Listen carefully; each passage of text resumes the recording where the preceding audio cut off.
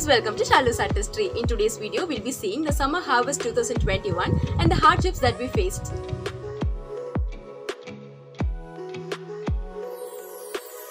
We have extended our garden by adding 2 more cement sheets and some more planters. Most of the plants are tomatoes and eggplants this time, along with few radish, cauliflower and spinach.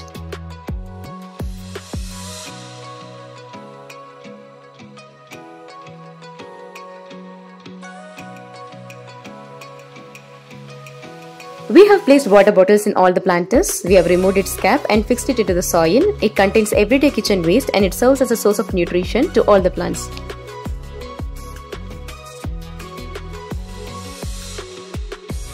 Our harvest started from the first week of March.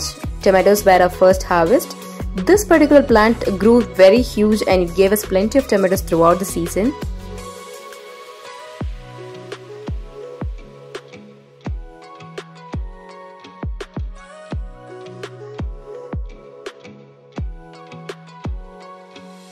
So curry leaves are fresh this time and pomegranate has started to fruit.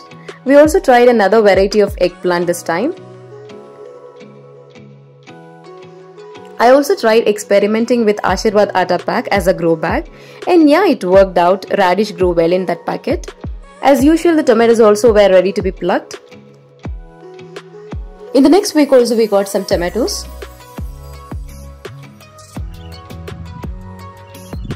From the second week of April, we started getting brinjal. After every harvest, we replace new plants in the planters and regularly fertilize the plants. But due to COVID pandemic, we couldn't fertilize it or spray pesticide for almost a month, and I could hardly spend time for watering the plants. It was a tough time actually. And meanwhile, mealybugs started attacking our plants, and with poor maintenance, it started spreading as well.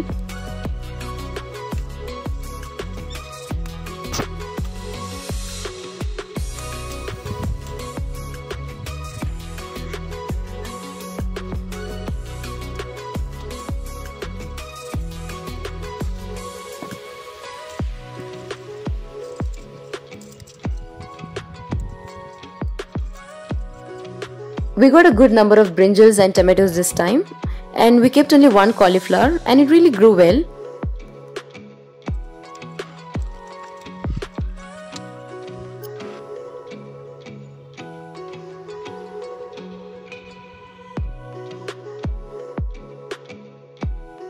After 10 days, we got some more tomatoes and brinjal. Irrespective of the pest attack, our eggplants were always ready for the harvest and there was no compromise with the yield also.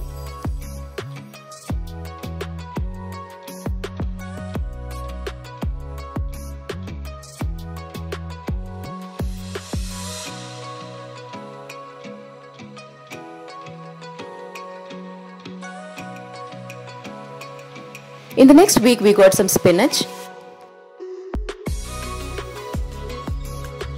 This is an old fridge that serves as a huge planter in our garden. There are citrus, bitter gourd, pumpkin and chili plants in this planter. This is country bitter gourd. It's very small and very bitter. As the pumpkin creeper started growing, it almost covered all the plants beneath it and it has started to flower too.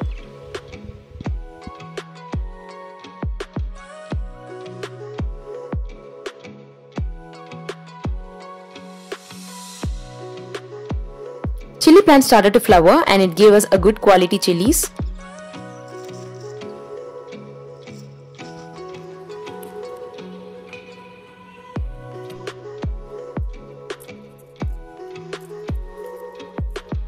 From the second week of May, tomato yield has gone down, but brinjal yield was as usual good.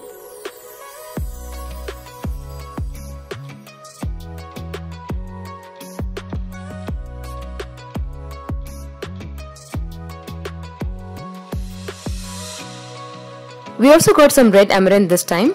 If we cut it from the stem portion, it will grow back again. So I cut it from the stem instead of plucking it from the roots.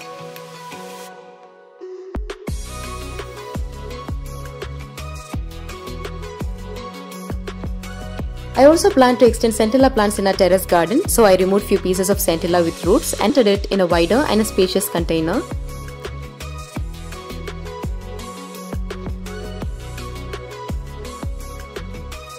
Within 2 weeks, it will spread throughout the planter. By 3 weeks it will grow healthier, and by 4 weeks this is how it will look. It's an evergreen creeper that keeps growing.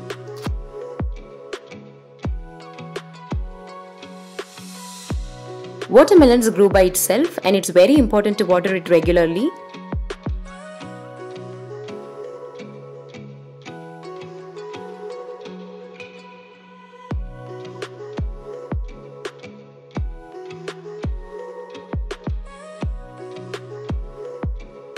For now, there is only one fruit that is growing healthier.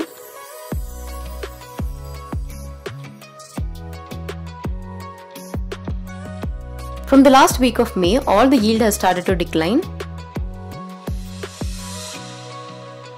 Now let's see what are the difficulties we faced during this summer. Due to extreme heat, some plants died as saplings itself. A lot of weeds started developing in our vegetable pots. And even after growing bigger and giving plenty of vegetables, some portion of the plants were still drying out. This happens because due to extreme heat, even the roots get heated up. To avoid this, a layer of leaves should be added around the roots to cover it and to protect it from heat.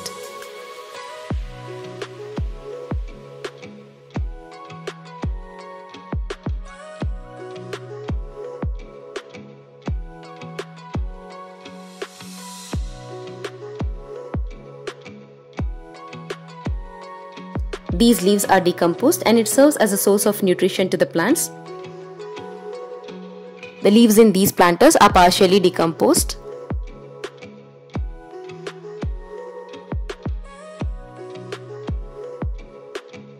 Add a layer of leaves regularly till summer ends. And also regularly water it twice a day. Apart from extreme heat, we also had problems with pest attack. Mealybugs started attacking our plants and it started spreading out widely. We used a detergent and water solution regularly as a pesticide. It worked out where the infection was very less. We cut and removed the highly infected areas. This kind of trimming boosted new twigs to grow, and eventually we got a good yield from these plants. But despite this, we couldn't save some plants. In spite of the heat, pest attack and low maintenance, our plants survived because of the fertile soil we used. We have grown banana plant this time, and I'll be uploading a detailed video on banana plant care once it's fully grown. If you like this idea, give a thumbs up to my video and share it with your friends. If you haven't subscribed my channel, please do subscribe my channel for more such videos.